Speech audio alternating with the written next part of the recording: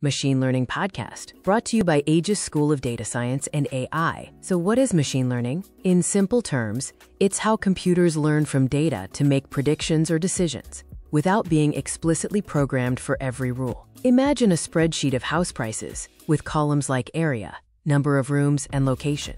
Using that structured data, a machine learning model can learn patterns and predict the price of a new house. That's classic ML. It works best with clean, labeled, tabular data. You've seen it in action when mailbox.